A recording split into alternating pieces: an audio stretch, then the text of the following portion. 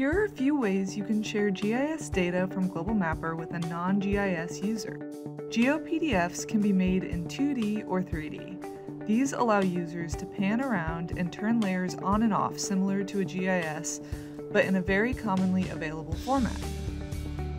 For users in the field, download Global Mapper Mobile for free to let users view and interact with data on the go. Google Earth and Google Maps can read KML and KMZ files. The export dialog has options tailored to exporting for Google Earth, such as building extrusion and point styling. For 3D modeling, you can export file types compatible with 3D software or for 3D printing.